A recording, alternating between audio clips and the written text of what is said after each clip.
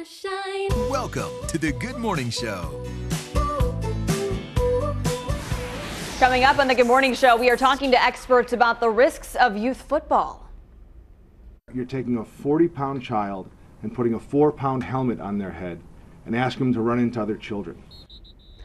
That's one doctor's take on the issue. We'll talk to a local neurologist in the Triad about whether banning kids from playing the sport is a good idea. And today is February 1st, the first day of Black History Month and a big day here in the Triad. We're live at the February 1 breakfast on the campus of NCA&T later on this morning. Welcome back to the Good Morning Show. It's great to be with you. I'm Megan Malaris here with Maddie Gardner, 6:30 on your Thursday morning, February 1st. February 1st, I cannot believe January is over. Well, the biggest sporting event of the year is this weekend. We don't have to tell you what that is. The Super Bowl, of course, between the Eagles and the Patriots. It's projected to be a good game, but the sport continues to face issues off the field. We see hits like this on the field, many times causing concussions and potentially developing CTE in longtime players. Leagues across the country are working to find a way to keep players safe and continue playing the game that they love. One lawmaker in Illinois, Carol Sent, has a different solution, the Dave Durson Act. It would ban tackle football for kids under the age of 12.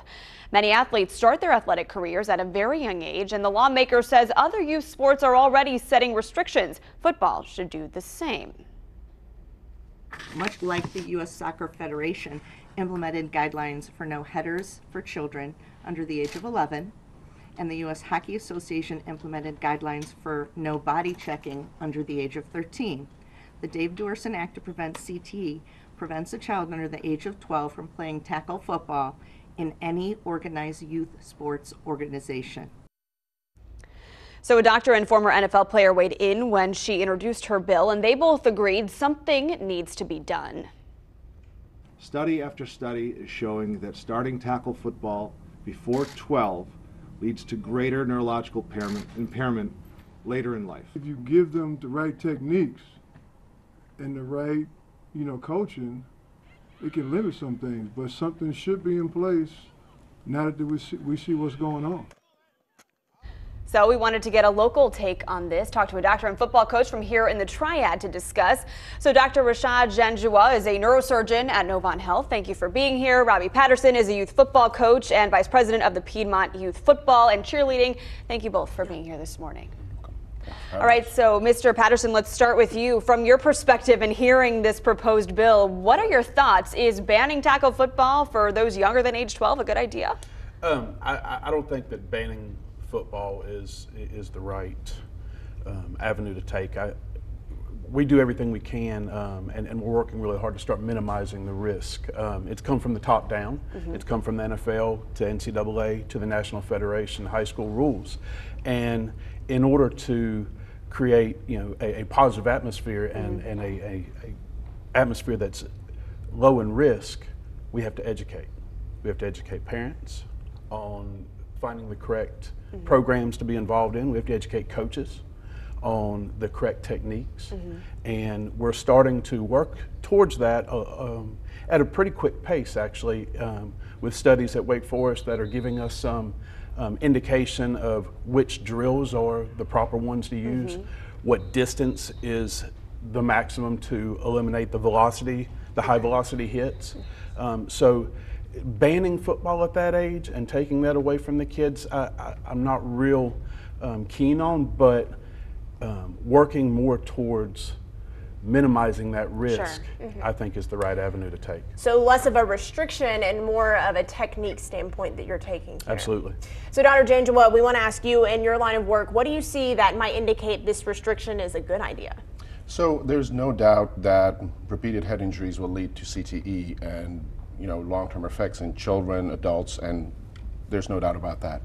I think I completely agree with the coach that there has to be education. I think we have to take it one step farther and have to say, okay, when there is a concussion, because concussions happen in soccer and boxing, let's not forget that, that the parents and the coach and everybody are on the same line and aware that if signs are detected, not to just blow it off and shake it off, or you just have a stinger, just shake it off and go back. I think you have to take it one step up because those things will happen. It is a contact sport.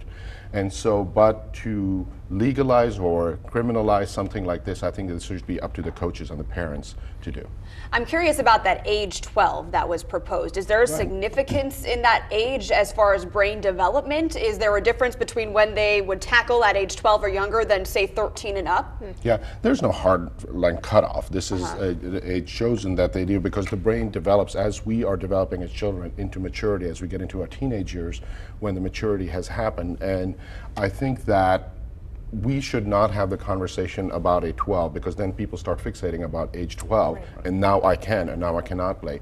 I think it should be global awareness whether you are 12, 22 or 45. Doesn't matter. You have to take proper precautions and if signs are detected, act on it and take it seriously. Coach Patterson, we want to come back to you. You mentioned some techniques and going over education with the players and the parents.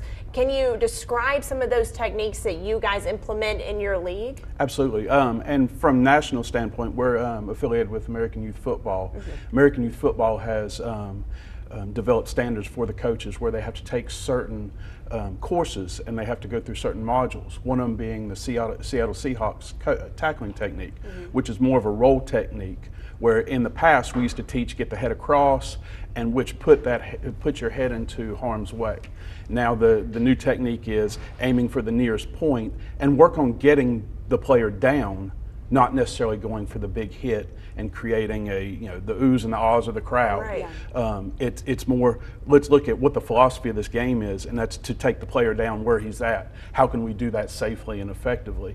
We've also added modules from a way of standpoint where we've gone through and quizzed the coaches on their football IQ to see if they really know what they're talking about or if they're just out there because they enjoy the game and they want the kids out there, that they have their own son out there.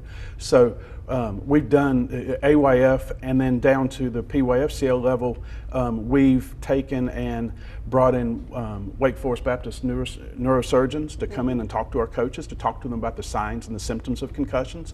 And our overarching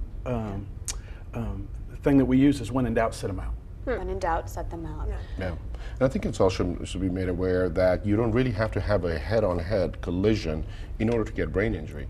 A simple fall, which seems minor and you would never think about, can also cause impact onto the brain.